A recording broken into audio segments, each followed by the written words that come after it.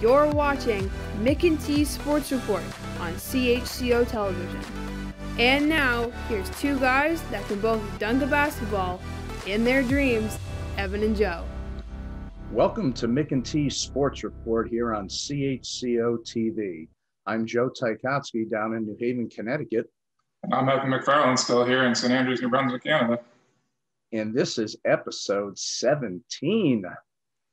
We are moving. There you go. Wow. And I need more hands soon. As Amelia Welch said in the opening, neither of us can dunk a basketball, although I did throw a perfect alley-oop to my much taller co-host once, and he back-rimmed it. That's a lie. I can dunk a basketball, but in turn to that, I'm also not allowed to play with the young kids at the elementary school anymore. Their parents are mad at me. We have two great guests coming up, but first I wanted to talk a little bit about my first COVID vaccine shot that I got in late February. We'll have Evan play the interviewer role. He'll be Michael Enright, former longtime host of CBC Radio.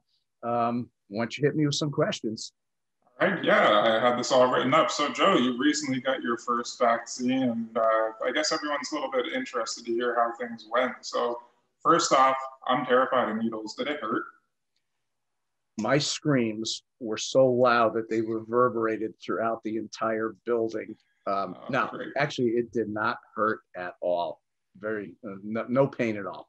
Okay, yeah, it looks pretty quick and easy. How about any side effects so far? I think I got better looking, but that's just my opinion. Well, that's not really setting the bar that high. How about what do you think's the best part about getting it? The sticker. Yeah? Is it scratch and sniff? The little sticker they give you. Actually, the best part was the lollipop. I got grape. Oh, it was awesome. I got grape.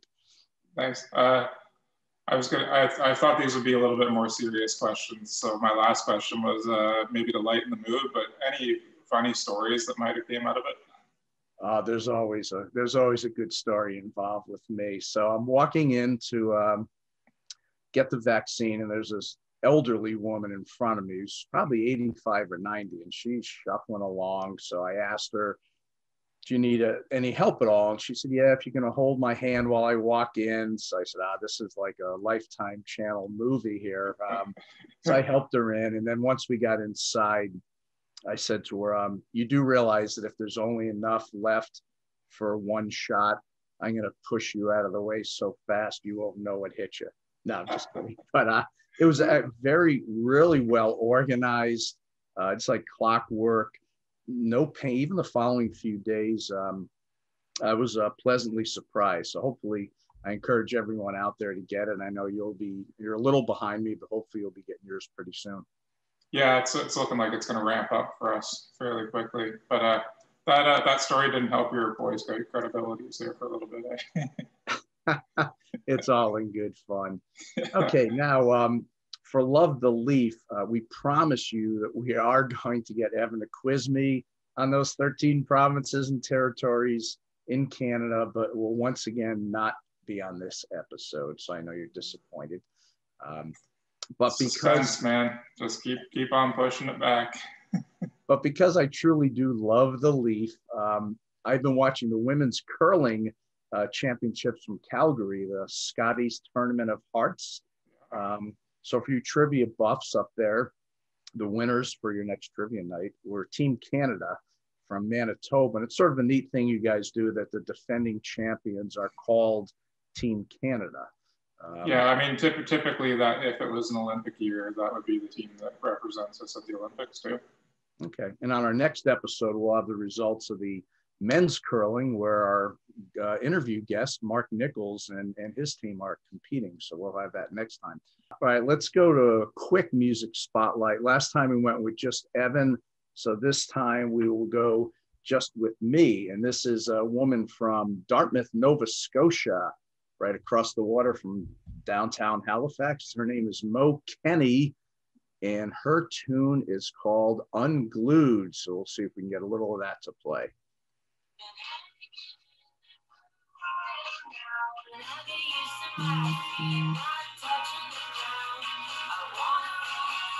It's Mo Kenny.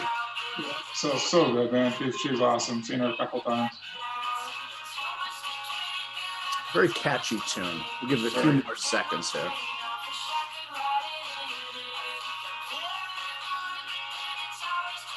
There does get a chorus coming up here.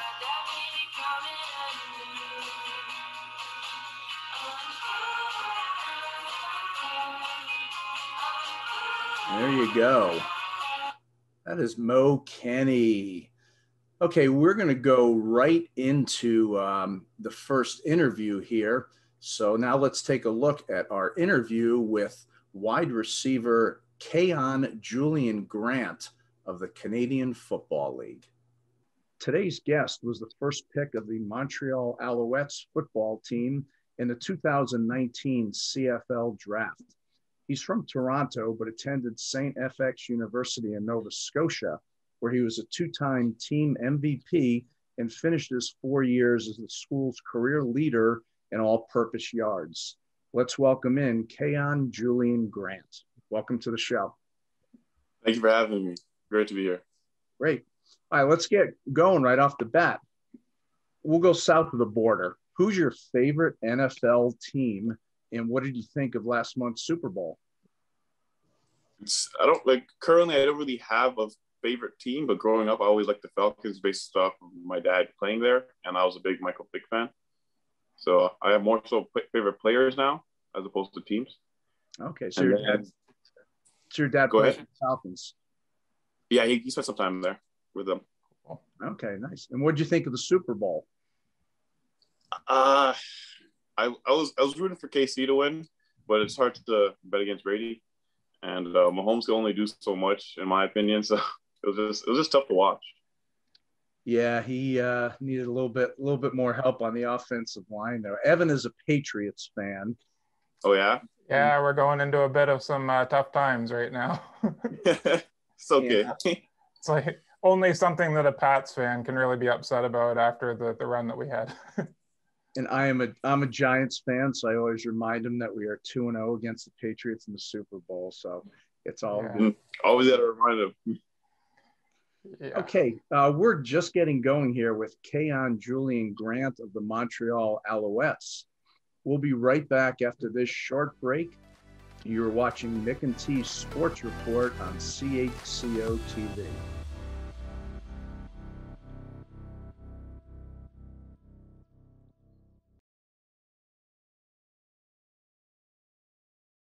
Welcome back to Mick and T's Sports Report. As always, I'm Evan McFarlane here in New Brunswick, and we've got my co-host Joe Ticotsky down in Connecticut, USA. And today's guest is Kaion Julien-Grant from the Montreal Alouettes.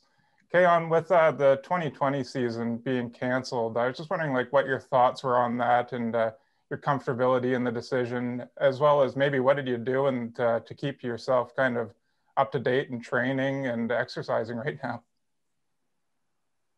So when we first went into lockdown, it was just a lot of just home training I could do, just running on the field, doing whatever I can, trying to stay fit with my siblings, of course, just trying to encourage them. But over time, it just got repetitive in the sense where I was training and then it was to no avail. And we're just left in the dark for a bit. And it's what are we training for? By the end of the day, we're professional athletes. We're going to train regardless. But it was just tough, mentally. But to keep track, really, I was just trying to keep my siblings engaged because they're athletes as well. So I want to set an example. So did a little home project, made a basketball court in the backyard, and it's got to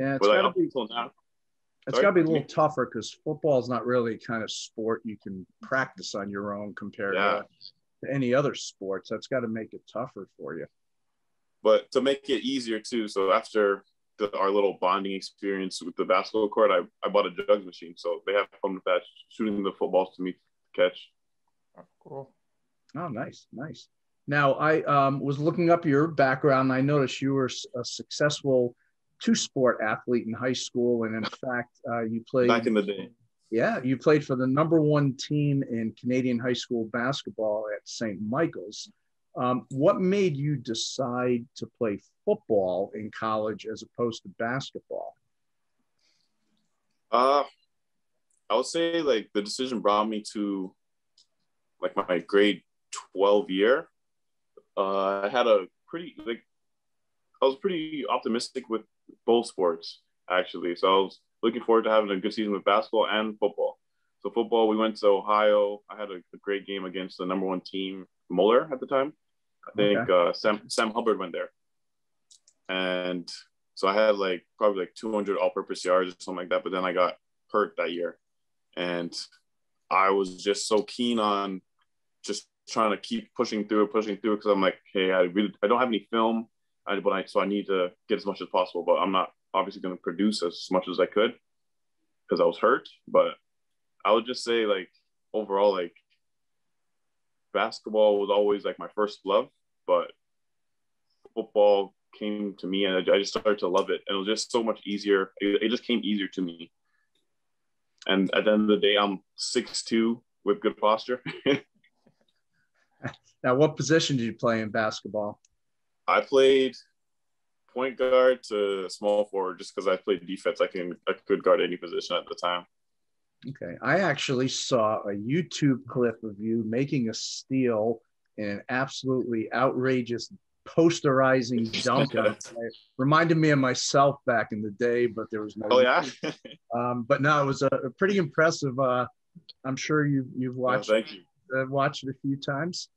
Joe was the guy who had the ball stolen from him. That's what it reminded me of. Yeah, no, my sibling, when it first happened, my siblings would always just run it back and keep replaying it for me. Yeah, of course.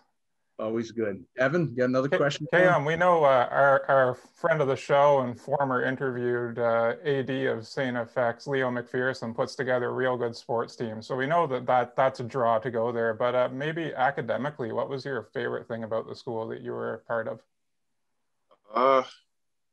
I just really loved like it being a small school. It was small class sizes. Like, I feel it's rare.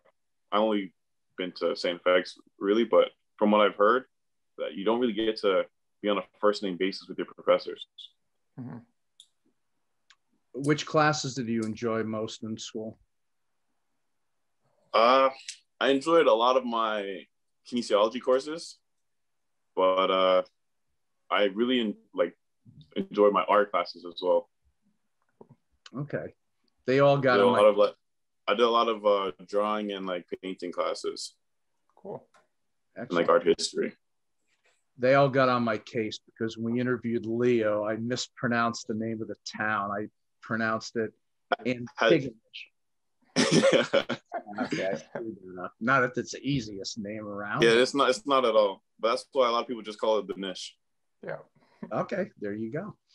Now I noticed that your father also played for the Alouettes, which is pretty cool, and that he played for the Atlanta Falcons in the NFL, and also that you have quite a large family. You're the oldest of the kids? I'm the eldest, but I have an older stepbrother. Okay, and how many total in the family? There's 10 of us total. There's 7 of us, including myself on my mom's side, and then my 3 siblings on my dad's side.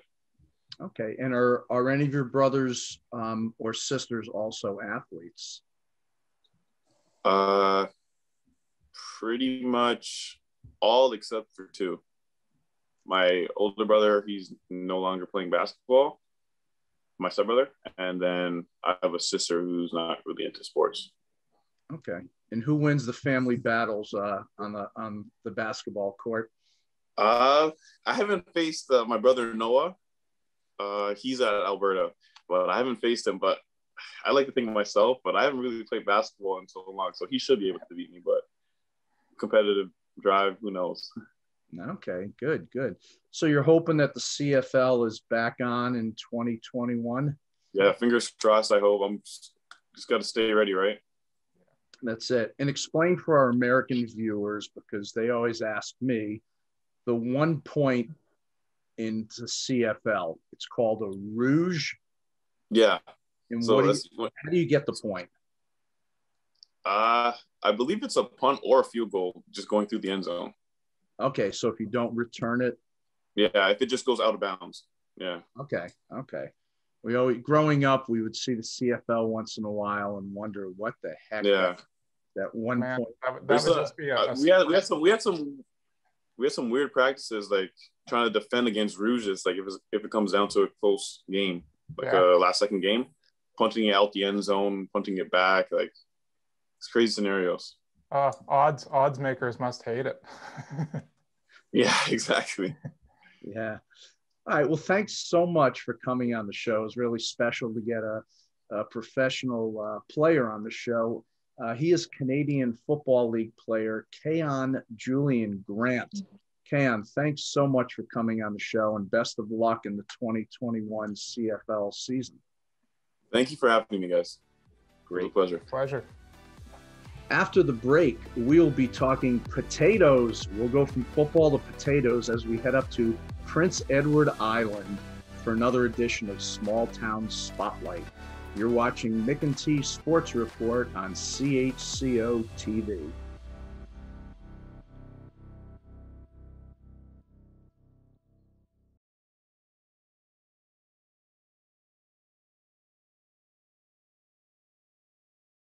It's time for another edition of Small Town Spotlight here on Mick and T Sports Report.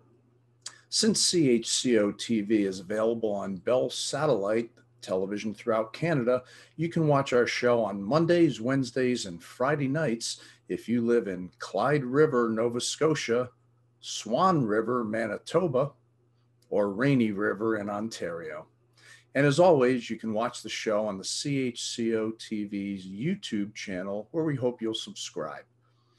As we crisscross our way across Canada's 13 provinces and territories, our 9th edition of Small Town Spotlight heads to one of my favorite parts of Atlantic Canada, the province of Prince Edward Island, also known as PEI, and the town of O'Leary, located on the western end of the province.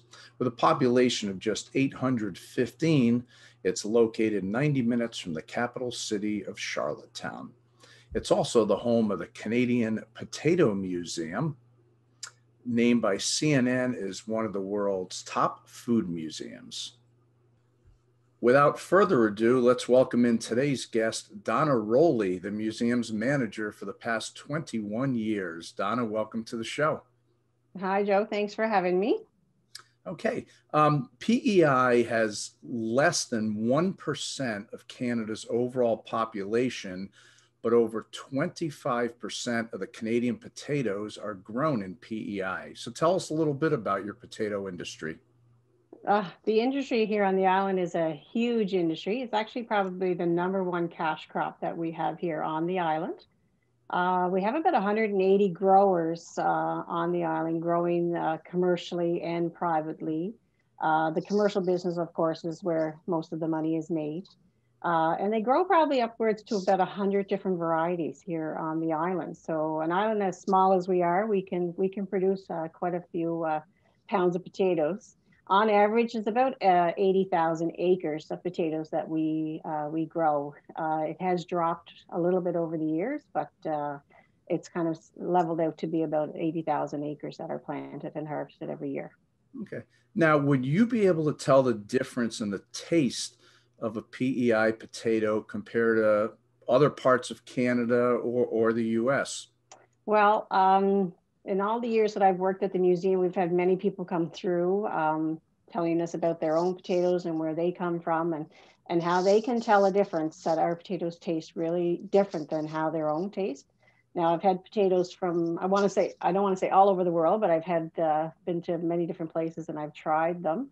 And I can probably a little bit biased to say, but I do actually like our potatoes the best. So we were going to give you a blind taste test with a couple, like an Idaho potato, and couldn't swing that. If we visited the museum there, what would we actually see? So when you're coming to the museum, you're coming into a small community of O'Leary, is where the museum is located. And it's kind of a hub of the western end of Prince Edward Island. The first thing you're going to see when you come in our parking lot will be our giant potato, our big potato that stands outside. Would that be it? That's it. That's it, right behind you. So it stands about 14 feet high, and it's about 7 meters in diameter, and sorry, 7 feet in diameter. Okay. And a lot of people stop, and that's the first thing they'll do is get a photo op with the potato before they actually come in the museum. So it's kind of a curiosity thing. People, you know, either just stop to have that photo taken and maybe continue on their way, or the curiosity of what could possibly be in our museum kind of draws them in as well. So when you come in, then the museum itself is a very educational facility. So we offer the history behind the potato, kind of the little path that this humble spud has made on its way from where it was originally found to how it made its way here to Prince Edward Island in the early 1700s. So the museum itself consists of our interpretive center, which focuses on the history of the potato. There's tons of videos and information on the potato itself. We have some quirky little videos that are funny. We have others and very scientific videos as well. So it kind of draws interest from all different types of people. We also have a huge display of farming equipment. So a lot of our equipment is from the 1940s, 1950s era, before the tractor played a big part of the industry. So people kind of get to see the hard work that was into the industry before tractors and machinery kind of helped make it a little bit easier. Okay. So on your way out of that area, you kind of get drawn back to our kitchen area. So we have a little potato country kitchen in here. So we offer a potato menu. So you can get fresh cut fries, baked potatoes. We have soups and chowders here. Poutine is popular as well. And then we do have some desserts on the menu as well. Now, I noticed in the gift shop, you sell potato fudge. We do. Yeah, that's a popular little, that's a popular little treat. Before COVID, everybody would get a sample of the fudge as they come in. So with the COVID now, it's a little bit different to offer people samples and stuff to as they come into the museum for a taste. But the fudge is made actually every day here at the museum. So if you take some sugar, some chocolate, some vanilla, and of course mashed potatoes, and a little bit of butter, and you mix that all together, this is what makes our potato fudge. So we do that every day, daily, and it's sold in our gift shop. And again, people, if they ask for a sample, we would definitely give them a taste of it to see if they like it or not. We actually do experiential tours where they can actually make their own fudge. So it's part of a package deal that we offer where they get to go visit an actual potato farm and visit with a farmer and kind of see their operation kind of behind the scenes. And they come back, have lunch with us, get to tour the museum, and then make their own fudge that they can take home and share with their family and friends. Well, if I ever stop up there, I just ask you to please don't tell my diabetic doctor that I have potato fudge. We would just give you a small piece. You could have a small sample. And lastly, I noticed your restaurant has something called seaweed pie. Please do explain. That's actually a very light dessert that we have, and there's actually no potatoes that are found in our seaweed pie. It's actually from another industry that was huge here back in the probably late 70s, early 80s, and that's called Irish moss. So the Irish moss is harvested around the shores of Prince Edward Island, and it was harvested either by horse, by boat, or by hand, because sometimes it would get washed up close to the shore, so the horses could go out and gather it up with a scoop behind their back, or people would gather it with forks. They would take this Irish moss and sell it to, it would be commercially sold, I guess. And they would take this moss and cook it down, and there's a thickening gel comes off it called Carrageenan. Now, if you were to check an ingredient label of different things like chocolate milk or toothpaste or ice cream, you'll see the Carrageenan as an ingredient in a lot of those products. And it's actually derivative from the Irish moss. So this Irish moss, we do the same thing. We take that gel and we make it into our pie. We add it to our pie, and it's topped with Dream Whip and fresh made strawberry or blueberry sauce. Now you're trying to kill me there, Don. We love to feed people when they come to PEI. All righty. Well, as I tell all of our small town spotlight guests, if you ever make it down to our area in Connecticut, I'd love to show you around our state. And I'd take you out for some of our world famous thin crust pizza, and some actually have mashed potatoes as a topping, but I'd have to ask you to bring your own on there. I would love to try some. Thank you. Great. She is Donna Rowley, manager of the Canadian Potato Museum in O'Leary, Prince Edward Island. And if any of our viewers do end up visiting the museum over the summer or at any other time, please make sure you say hello to Donna and tell her you saw her interview on the show. Donna, thanks so much for being a part of our small town spotlight. Great, Joe. Thanks for having me. Very informative interview there with Donna. Yeah, that was good. Quick question, Joe. Sure. How many Frenchies did you have to visit down in Connecticut to get a PEI sweatshirt? The PEI sweatshirt. It's a little good old-fashioned American brown nosing there. Now, I just figured, because the one before where I interviewed the kid from British Columbia, everyone asked, why were you wearing a Brooklyn t-shirt? And I just tried to wear something casual. Yeah. So I figured I'd go with the PEI. But all righty, let's gotta go. Gotta get you a PEI dirt shirt. Go for it. I'll take any gear, free gear. The freer, the better. Yeah, for sure. Shout outs. Who do you have? I'm gonna leave this one pretty wide open, but with the weather getting really nice this weekend and some good golf on TV, I'm getting the itch. I'm just gonna give a shout out to all the members of the Algonquin Golf Course that I hope to see in a couple weeks when I get back out there.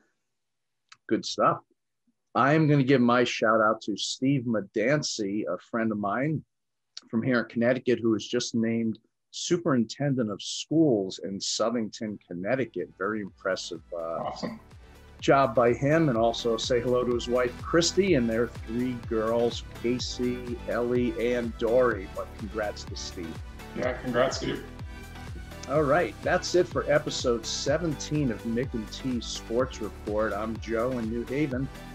And I'm Evan, still here in New Brunswick. Thanks to the birthday boy, Patrick Watt, and everyone Yes. at CHCO-TV in St. Andrews. We got such a great response to our closing catchphrase that we're going to continue using it until we've totally run it into the ground. Well, I'll add something extra based on this episode. So until next time, peace, love, and PEI potatoes. This is Mick and T Sports Report on CHCO-TV.